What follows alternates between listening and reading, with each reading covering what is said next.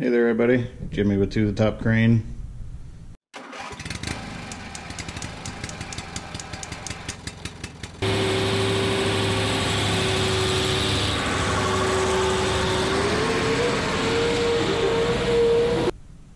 And this is not a crane video. I was using my die grinder the other day and I learned I have a water problem on my compressed air system. And also I've just got a small compressor. What is it, 26 gallon little Cobalt Quiet Tech. I'll give them a plug. It is a pretty quiet compressor for an oil free, and it doesn't do bad, but it's plumbed just straight into my hose reel and I'm getting water.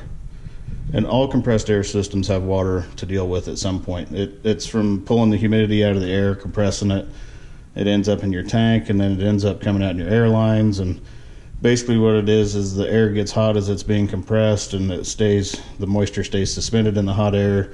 It goes into your air lines and it comes out to your tools and it starts condensing in your tools, and you end up with water droplets spraying everywhere. So here's the goal. I am gonna pipe the air coming out of my compressor into this T, and there's gonna be a little valve down here, and the air will come up to the top, come back down over here to the bottom. There'll be another valve here, and then the air will have to travel back up over here, come back down to yet another valve with a leg on it, and then back up, and it will discharge out there on that top end. So this really isn't an air dryer. It's going to be an air water separator. So the goal is to get the water to condense inside these pipes, inside this copper tubing. Actually, it'll cool off as it's going through this tubing, and so the water will condense. It'll fall out of the airstream and end up down here in the bottom, where I can drain it off with the valves. Now, this other T is because I made a mistake. So I bought these 3/4 to 1/2 inch reducers because my ball valves that I'm using, they're 1/2 inch ball valves. Well, this reducer is designed to be used with a coupler, and I didn't realize that. Well, guess who didn't buy any couplers? But I do have a leftover T. So we're going to make this a coupler. So anyway, that's the plan. I will set the camera up and we'll start building this thing.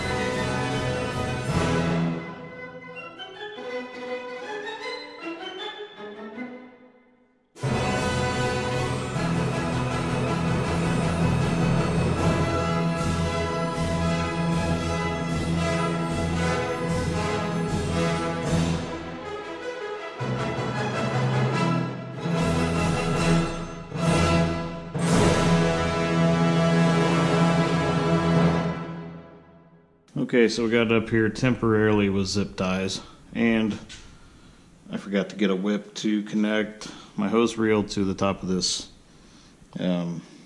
water separator. So I've just got one of my air hoses screwed into the top up there.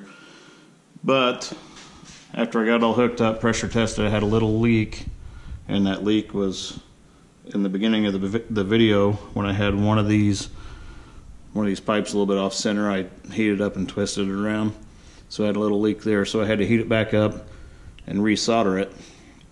But now it is working good. So the way this works is you got air coming from the tank or the compressor into this line. It comes up, well actually as it comes in, we've got a leg coming down here to a shutoff valve that we can pop open, and that should get rid of some water. And then it comes up and it has to come over the top and then back down this leg, which is in line with another valve, and then it has to make a turn, come back up, over, back down. This leg's also in line with a valve, and then it has to come back up, and when it gets to the top up here, it comes out to our fitting. But what I would run into when I ran my die grinder, before the compressor would kick on even, I would have water coming out right here. And that's where it vents as it goes through the rotor and all that good stuff. But even before the compressor would kick on, I would have water there. And that was after draining my tank. So now I'll fire this up, and it's going to be loud. We're just going to let it run.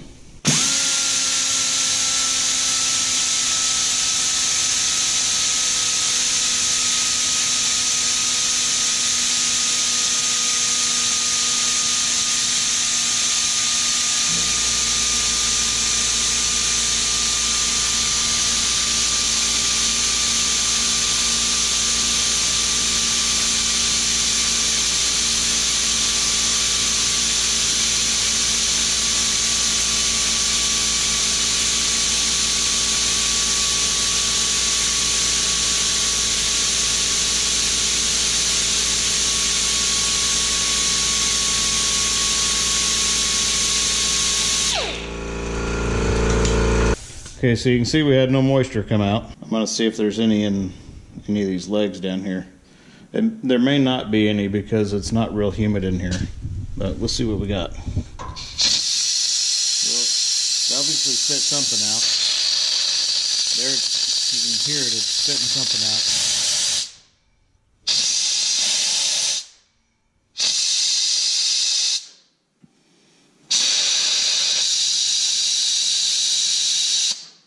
So I would call that a success. The real test will be what's it going to be like this summer when it's really, oh, there goes the poor die grinder. But what's it going to be like this summer when it's hot out, hot and humid?